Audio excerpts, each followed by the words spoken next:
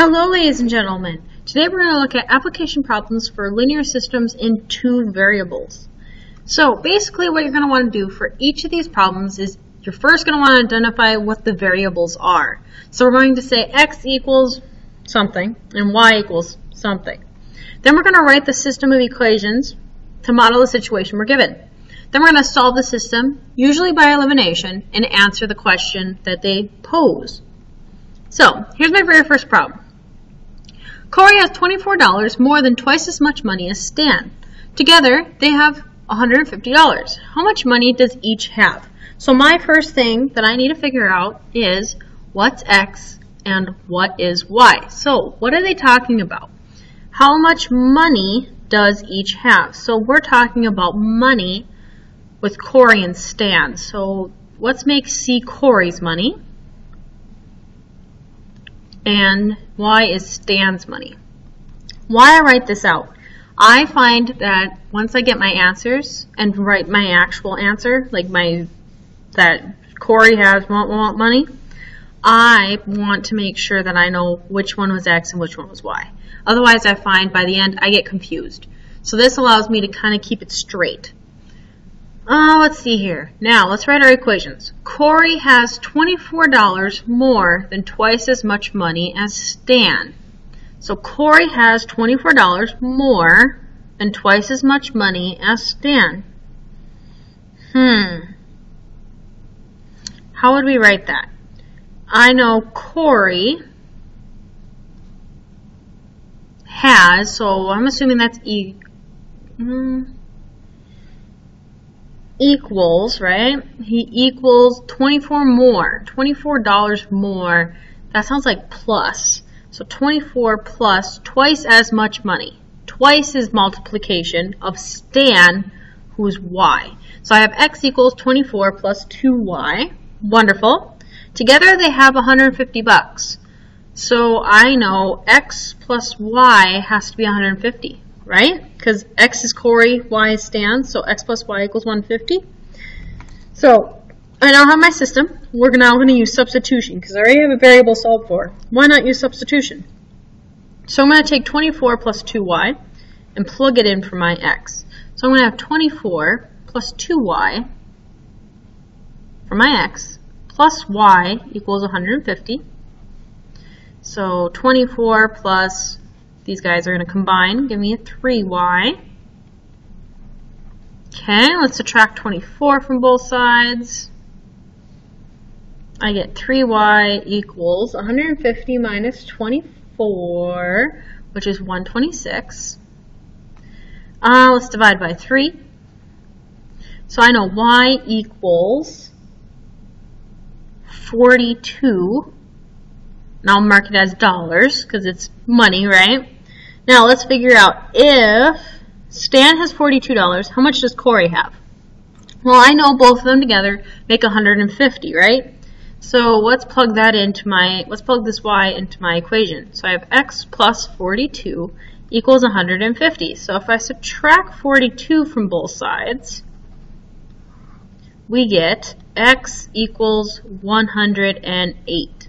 So now, X equals and Y equals really doesn't help us answer the question. So let's write this out actually with words. So Corey he's X, so he's $108.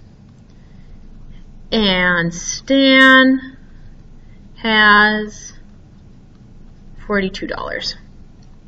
This is what I'm actually looking for as the answer. Not X and not Y. I'm looking at your written explanation. Let's take a look at number 2. Phil has 50 nickels and dimes worth $4.15. How many dimes does he have?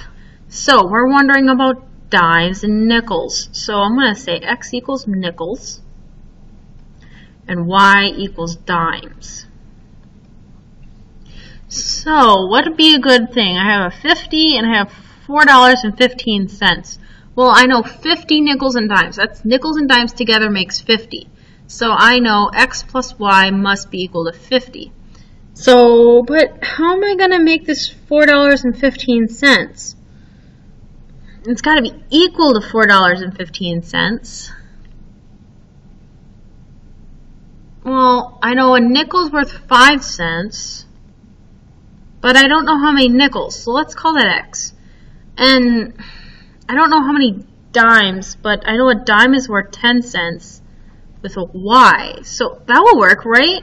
0.05X plus 0.10Y equals $4.15, right? That's pretty much what I wrote up there, just kind of a little gross out, right? That's going to work beautifully. So what I can do now is I'm going to multiply this top equation to cancel out my x's. So I'm going to multiply by a negative 0.05.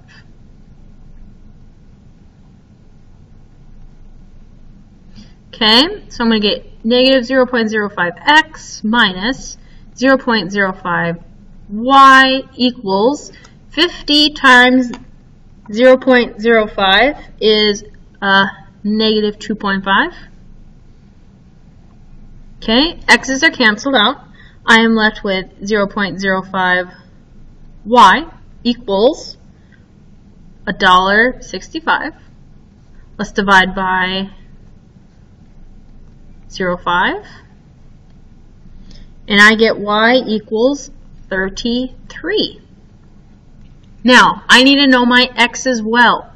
Just because in case the problem wouldn't say dimes, but it would say dimes and nickels, let's figure out our nickels. So I have x plus my y, which is 33, equals 50. Subtract 33. Some of you are probably doing this one in your head, but that's okay. I get 17. Now, let's write our final answer. They want to know about dimes. So I will say Phil has 33 dimes. And then my answer is done.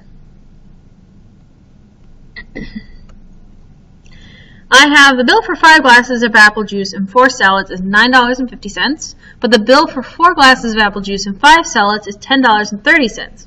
How much does a glass of apple juice cost? So, it looks like I'm talking apple juice and salads. So, I know that 5 apple juice, so I can write that as 5x, right, because x is for apple juice, and 4 salads, y, equals $9.50. Because is basically an equal sign, just kind of hidden in there. Is an equal sign. But the bill for 4 glasses of apple juice and 5 salads is $10.30. I have my equations written. Now, let's cancel. I'm going to multiply the top equation by a negative 4. Because I'm going to cancel my x's. So I'm going to try to get 20 and negative 20. So the top, I'm going to get negative 20x minus 16y equals negative 38. Now, I need to get a positive 20 below. So to get a positive 20 from 4, I'm going to need to multiply everything by 5, it looks like. So that's 20x plus 25y equals 51.5. Okay, x's are gone. I am left with 9. Whoa, my 9 got a tail there for a moment. No idea why. So I got 9y equals 13.5. That's me subtracting there. Let's divide by 9. Y equals $1.50. So it's $1.50 for salads. I need apple juice. So let's plug into one of my formulas. I'm going to plug in to the top equation. So I'm going to get 5 times x, because I don't know my x yet, plus 4 times $1.50 equals $9.50. So I got 5x plus $6 equals $9.50. Subtract 6 on both sides. You get 5x equals $3.50. Divide by 5. And I get x equals 0.70. Or 70 cents, right? So how much does a glass of apple juice cost? A glass of apple juice costs 70 cents. Can't draw circles to save my life tonight. Alright, this is a classic story problem for systems. Movie theaters. So a movie theater charges $5 for an adult ticket and $2 for a child's ticket. One Saturday, the theater sold 785 tickets for $3,280. How many children's tickets were sold for the movie that Saturday? So I know I'm talking adult tickets and I'm talking children tickets, right? So let's write our equations. I have $5, $2, $785, and $3,280. It looks like our money is all going to mate together, right? So for each adult ticket, I'm going to pay $5. Basically 5x, right? 2 for every children ticket, so 2y equals the total money I raked in. Now, use that one, use that one, use that one. I'm left with 785. Well, x plus y has to equal 785 tickets, right? That's got to make sense. I only sold adults and children. I didn't sell anything else. So let's solve this. I'm going to multiply the bottom equation by -5, canceling out my x's. So I'm going to rewrite my top here so I can see what I'm doing. I'm going to get minus 5x. -5 times y is -5y. And -5 times 785 is -3,925. Let's cancel our x's out. I'm left with -3y equals -645. Divide by 3. And I get y equals 215. Now, let's find out how many adult tickets I also sold. So x plus 215 equals 785. Subtract 215. X equals 570. They want to know about children tickets, so I have 215 child's tickets were sold.